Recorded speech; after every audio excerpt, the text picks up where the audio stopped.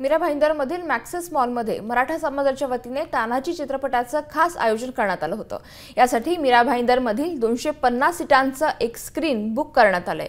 मराठी मावळांचं शौर्य आणि गाथा या चित्रपटाद्वारे माहीत व्हावं यासाठी खास आयोजन करण्यात आल्याचं या आयोजकांनी सांगितलं आहे। मराठा समाजाकडून या तानाजी चित्रपटासाठी 250 सीटांचं बुकिंग करण्यात आलेलं आहे।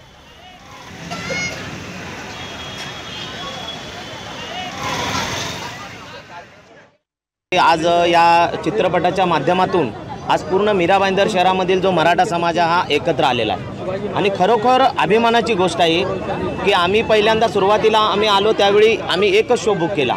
आम्हाला वाटत होतं की पहिला एक शो एकत्र येऊन आपण बघू शकतो किती हे होता ते, पण त्यानंतर आम्हाला असं समजलं की आज मराठा समाज पूर्ण सगळे एकत्र येऊन आम्हाला बघायचा अशी म्हणजे भावना निर्माण झालेली आहे।